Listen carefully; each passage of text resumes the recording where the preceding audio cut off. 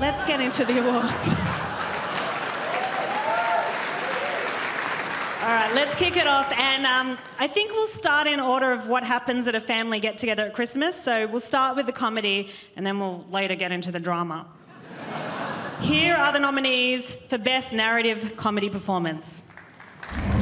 Colin from Accounts. Time for the video. No, Mum for a treat. Ashley, give him a hand. Not in front of everyone, I hope.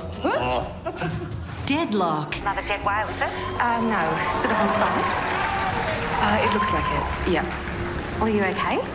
Are you hungry? I can get your breakfast brioche. Fisk. That's a little impersonal, Helen. Is this the woman who wants to send a proxy to break up with someone? Oh, hello, you cutting Yoko loose. No, I am, apparently. Good stuff. Do it, Fist. The man's a barnacle. Gold diggers. What are you doing here, Mum? You only put that thing back on when you're dodging an extra extorting parishioners. Old habits die hard. Am I right? Bit of a numb joke there. So, where are your rich fellas? Upright. What's wrong? What's happened? What's happened to you? Last thing we heard, you were drunk in a motel in far north Queensland. All we and nothing. had were pictures of bananas. Utopia. Tony, Jim, you don't think we're going over the top with this? Brian with all that security and Katie taking... Did you just see the post-it note? Huh?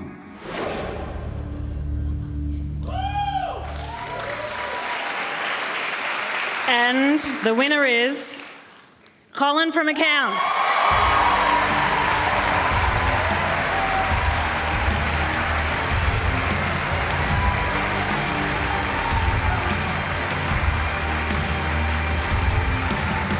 This is Colin from Accounts' first Actor Award. Season 1 of the series has received 10 nominations this year.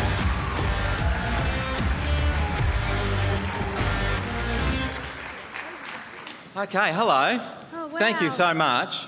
Are we all here? Great. It takes a village to raise a comedy.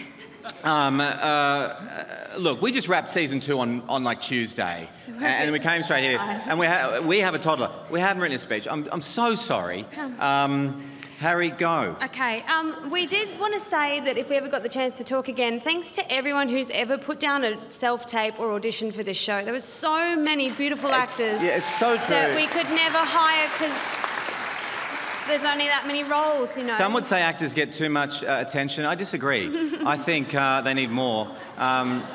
But yeah, everyone who's ever put anything. But also, listen, we've got people who've invested in this. Binge have been incredible. They let us do our stupid thing and they trusted us. So thank you, Binge and Foxtel. That's Ali Herbert Burns. It's Amanda Lang. That's Lana. That's the late Brian Walsh, who we dearly, dearly miss, who's a champion of this show. And the last time Paddy saw Brian was at a screening for Ep8 and he was crying.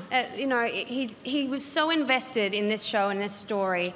And this one goes out to you, Brian, so we know you're here. Thanks, mate. Thanks, everybody. We appreciate it. Thank you.